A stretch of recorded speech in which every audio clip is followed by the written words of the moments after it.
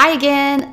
Last round of how we've taken this mint green dresser into a new dimension and given it some new character and life with chalk paint and wax.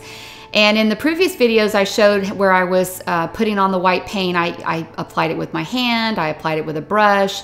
And after I thought about it a little bit longer, I thought, you know, I would really like a little bit more of the white to show. And so I'm also going to show you another trick that I've learned along the way over the years that I really like to do that really gives some interesting dimension and depth to your color and to your paint. I will take the clear wax and the wet white paint and mix the two together. And I am actually, in this particular video, I'm using my hand to mix the two together. You can also take and put your wax in a bowl and, you know, just scoop some out into a bowl and then scoop probably an equal amount of paint into the bowl, mix the two together, and you can apply the wax and the paint directly over, in this case, this drawer, just as you would have maybe just the paint. And even though it's a little bit different technique, it's still, it's throwing off the same look that I was achieving just with the white paint alone. But you could actually save yourself the two steps if you mix the two products together. And so I kind of wanted to show that you can do this a couple of different ways, and it really is fun. Don't be scared to mix paint into the wax. You're going to end up sealing your paint with wax anyway. And how fun is it if you can actually make different colored waxes? And again, this particular one, I'm not putting the French linen into the wax, I'm using the pure white into the wax. And that's just gonna give it a really interesting, almost a marbled effect to the piece.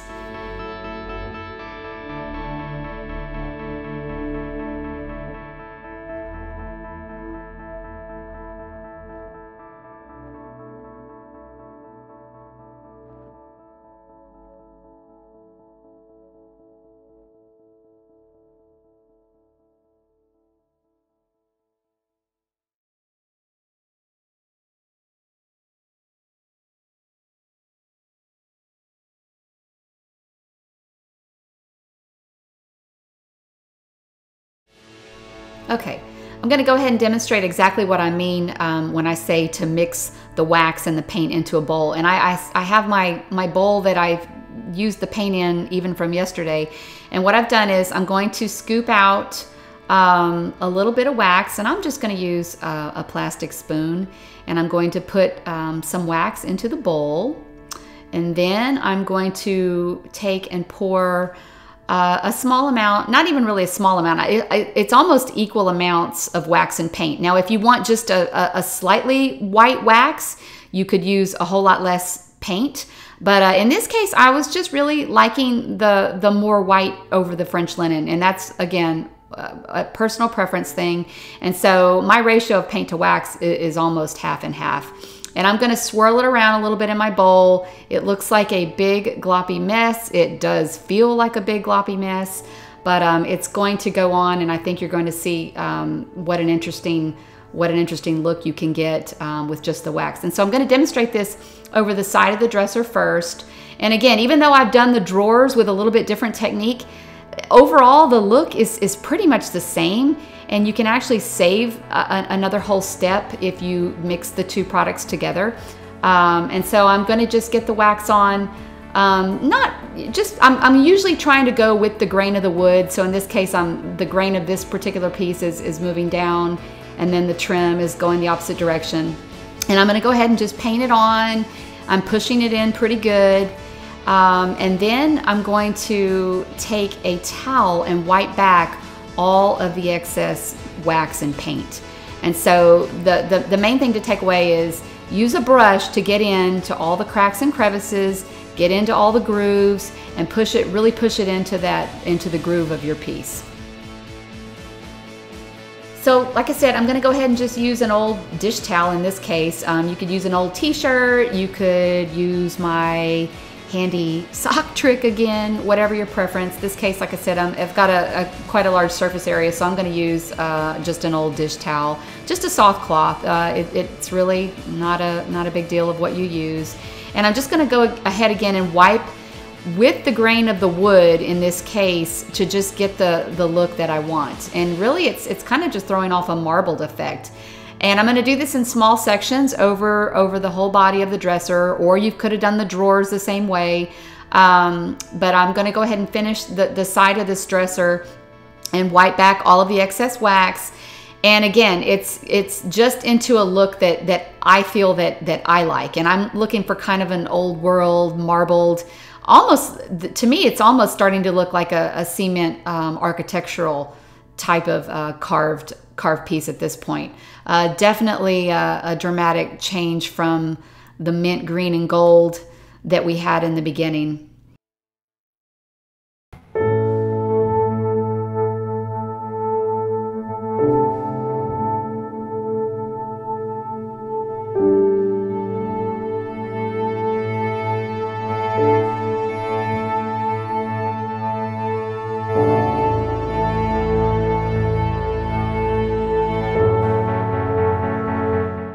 So now that I've finished putting with the wax brush and wiping back the white paint with the wax over the body of the dresser, all the drawers have been done, I've done the top.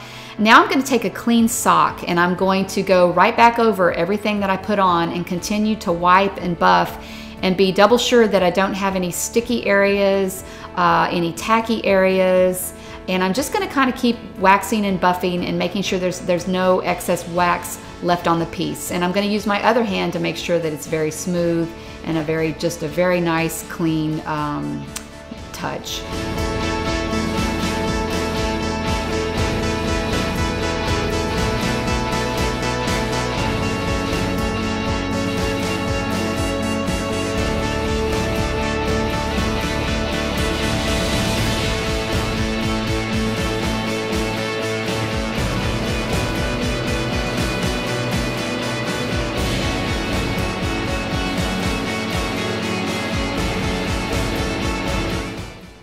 After I've buffed with the sock quite a bit into a nice smooth finish, now I'm going to go back over some of this hardware, and I've got just a nice fine sanding block, not too gritty, not too heavy, and I'm going to kind of wipe back over the hardware to see if I can bring a little more life into it. If you'll remember the original hardware, it had a lot of paint on it, it had a sort of a gold color to it.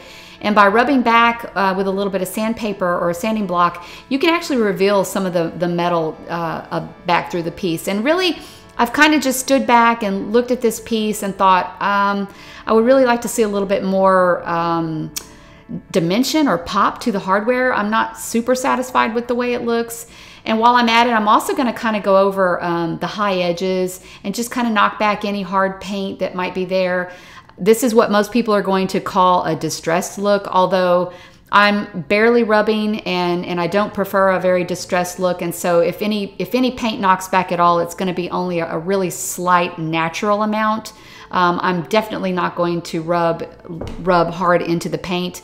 And I'm only going to take the block over the high edges and just kind of knock back what would naturally fall off if the piece were actually, 100 years old or whatever. But really, this is just a very fine sanding again, and it's not something you even have to do. This is just something I prefer to do. I think it also adds a little more character to your piece.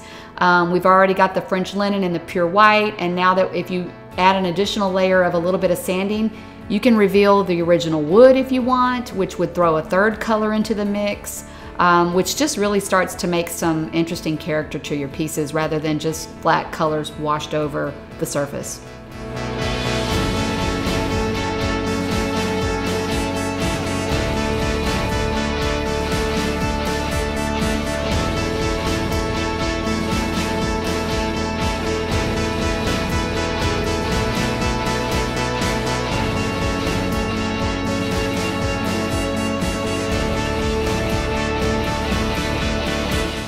Okay, now that I've completed my project in the garage, I always bring my piece into my house and I trying to decide, I still wasn't super satisfied with the way the hardware looked painted, and so I've got some other tips that I can use to bring back the hardware to life. And so what I've got a couple of things. I've got Baroque art gilding wax, which is just a really incredible product. It's a wax product that's metallic that you can just buff on with your finger over anything, really. You can buff over the metal, you could have buffed over the paint, you could buff over the edges. But in this case, I'm going to take and just kind of give this hardware some life. I feel like it looks a little too flat in my house. It looks a little too flat in the space that I want it to live in my entryway. And I've got a really nice piece of art with a gorgeous gold gilt frame hanging over the buffet. And so I'm going to kind of pull some of that color from the framework. And I just happen to have an antique gold product of Baroque art gilding paste. And so I'm going to go ahead and just do each piece of hardware with my finger, as you can see, and get in as good as I could. I'll probably end up using a small brush or a toothbrush to really get into the cracks of it. But I'm going to just kind of put some on. I'm going to sit back. I'm going to look at it and see what it starts to speak to me as far as, do I need less or do I need more?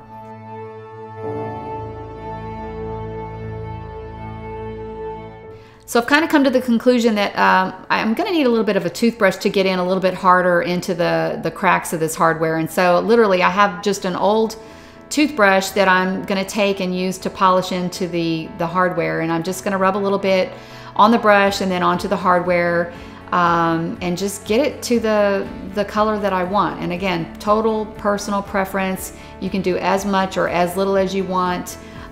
These waxes come in a variety of colors. They come in silver, they come in gold, they come in mixed, they come in black, green, patina.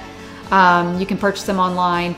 But I just find that they're super fun products to use, and they're actually super durable.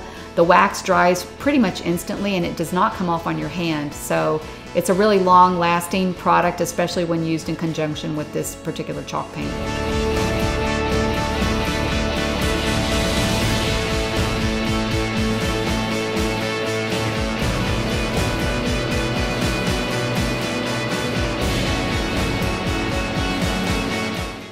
So, gonna end this by showing you how I have pulled the whole look together.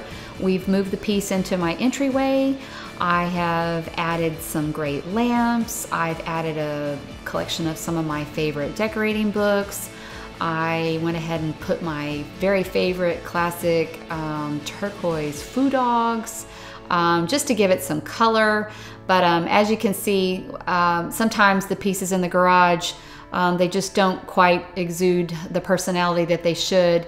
But then when you get them in your house and Kitty has approved and the painting works and the chair works and it all goes together, you have an outstanding creation. And I really appreciate everyone that has tuned in to watch this particular series of furniture painting videos, and I hope that you will come back for more as I explore some more artistic details of what I have learned with chalk painting over the last few years.